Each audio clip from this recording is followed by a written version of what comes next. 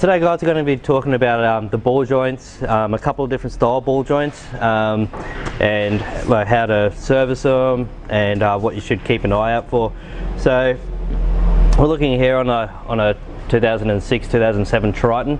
So these ball joints here are like a bolt-in style ball joint, and same with the bottom here. So there's a couple of different styles. You'll find either the press-in type of ball joint or a bolt-in type ball joint. So if you do have a press-in style ball joint and you have had the ball joints replaced a couple of times for an old vehicle, just keep in mind if you notice that you might need an oversized ball joint. So but with the bolt-in ball joints that we'll be looking at here today, very simple, just a standard OEM style ball joint, and then they just bolt in and still do the press-in bolt into the hub here. So you'll find on your independent front end suspensions, like in your four drives, you'll have two ball joints, obviously an upper and a lower. On something like your Commodores or your Corollas and stuff like that, you'll find one lower ball joint. You will find on like the Ford Falcons and stuff, they do have two ball joints, an upper and a lower. The Falcon ball joints are very common to have in an oversized ball joint for the lower, just because they are super common for failing, so they have to be replaced many times.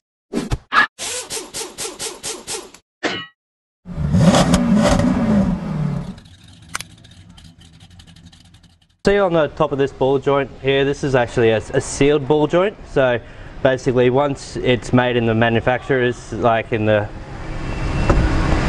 So when the manufacturer's made this ball joint, what they've done is grease this up. A little bit of different design on the inside compared to this one here, which takes the grease nipple, which is what we're replacing it to, so we can service the ball joint. So the inside they'll have like a little nylon ball and a cup socket with grease inside there and sealed and done. So once it's fitted, there's no servicing of it. It's just a matter of when it fails, it fails. All ball joints will fail. Doesn't matter if you have a sealed ball joint or a greasable ball joint, all ball joints will wear and fail. So it's just a matter of, with the greasable ones, just trying to keep the service interval up with them and keeping the grease in there. You'll have a lot longer life out of them. So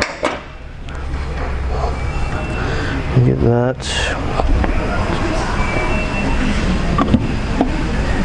See if this will pop.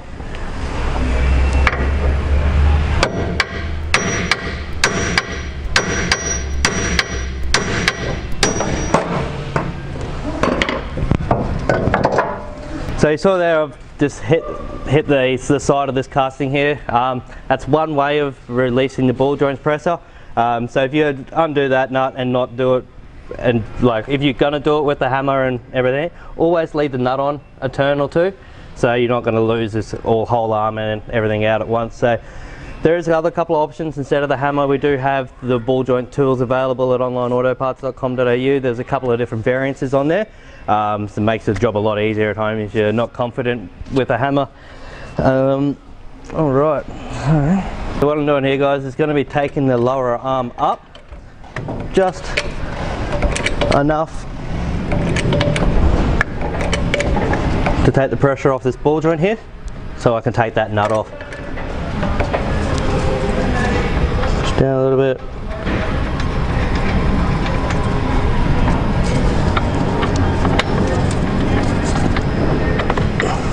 And there we go. Now with the jack, very slowly lower it back down.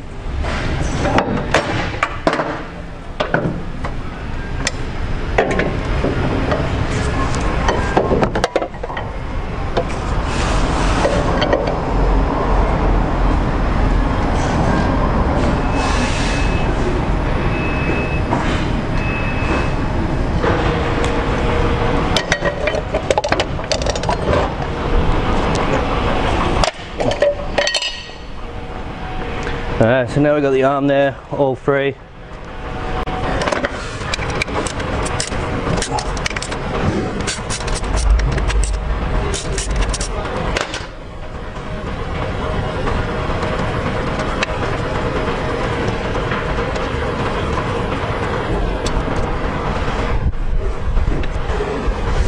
On here, there's a little bit of play, So this is where my clunk's actually coming from.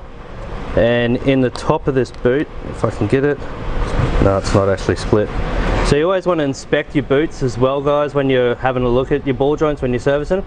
Any big splits in this ball joint on this boot is actually going to let dirt in there, and it's just going to prematurely wear that ball joint out. So it's a bit hard to see in the video, but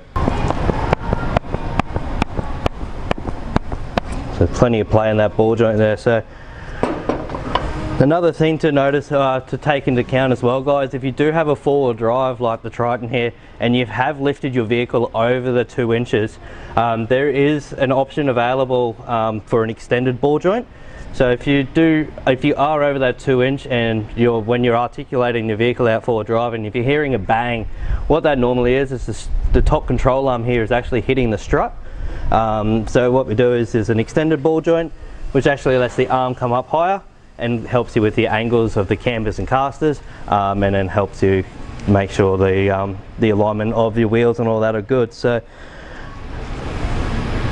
I'll get in there and I'll replace this one, and we'll start talking about the grease nipple and the servicing schedule.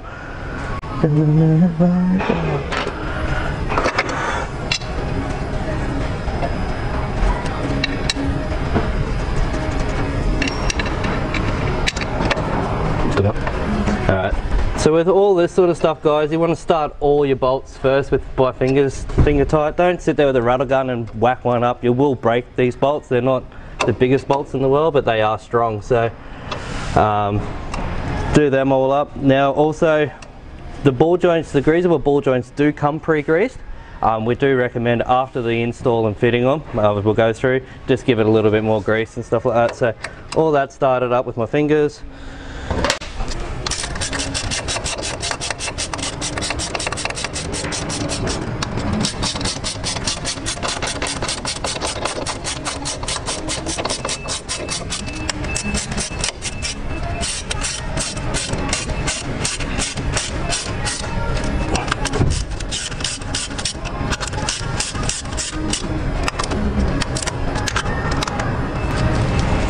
So I'll come back through later after everything's all done, go through with my torque wrench and tighten up everything up to manufacturer's specifications.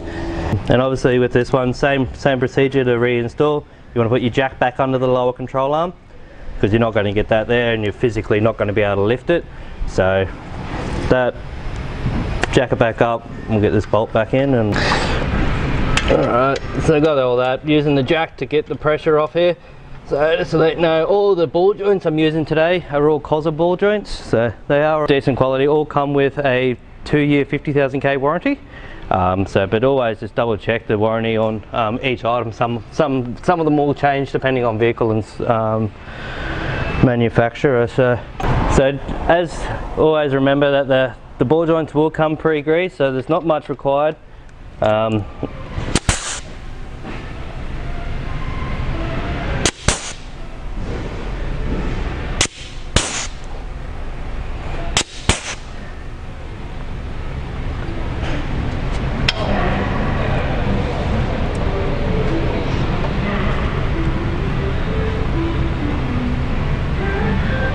Yep.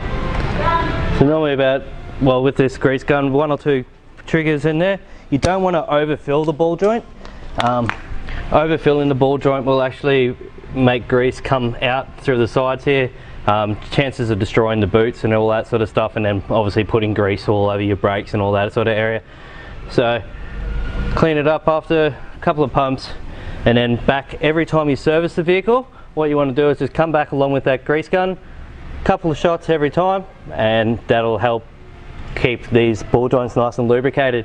If you fail to lubricate the ball joints, what will actually happen is the ball and socket in here will wear out, and a little bit of wear up inside here will actually make the ball joint completely fail, and it'll come separated out of the ball and socket, so then you'll have a wheel fall off or will come loose. So the last thing you want is obviously like that. So with the Greasable ball joints, always come through every service, every 10,000 Ks, all I do, come along.